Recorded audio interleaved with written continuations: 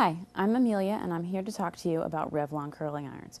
Revlon is a company that's been around since the Great Depression, and it's originally started with its cosmetics and then it's moved on to its PCA or personal care appliances. Now they make blow dryers, they make curling irons, they make flat irons. The curling irons have Revlon right across the barrel, you can't miss it. They also have black rubber handles which are great for protecting your hands against the heat.